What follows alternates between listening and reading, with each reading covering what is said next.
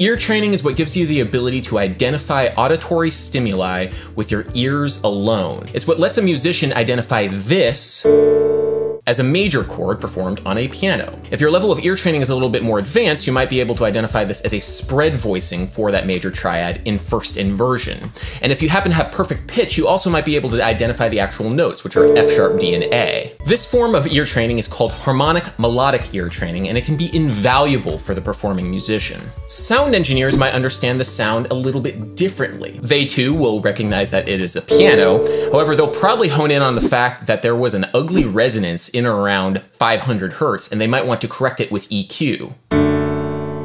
Ah, yeah, that's better. This form of ear training is called frequency spectrum ear training, and it can be very useful for sound engineers for balancing mixes both live and in the recording studio. Both of these forms of ear training are ontological or taxonomic.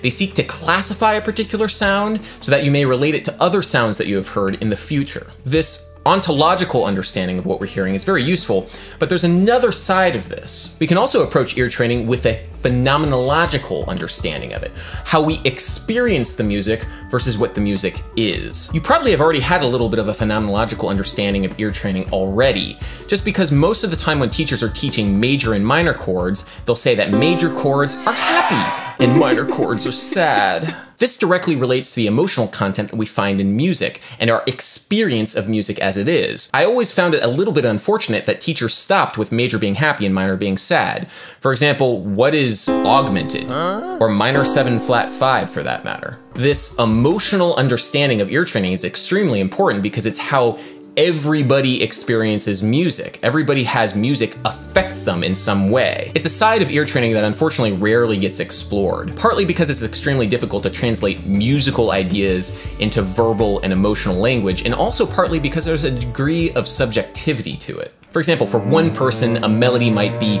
wistful and yearning, but for another person, it might be acrid and bitter.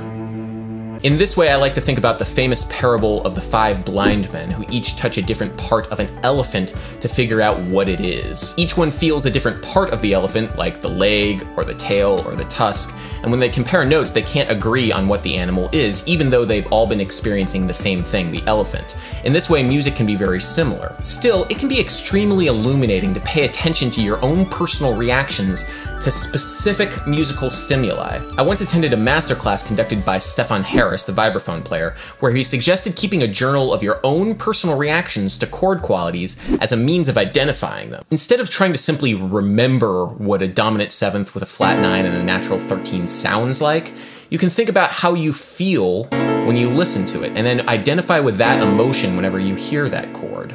Since emotional understanding is directly linked with language, you have the opportunity to get quite poetic with your descriptions of intervals or chords or scales. It can actually be a creative endeavor in its own right.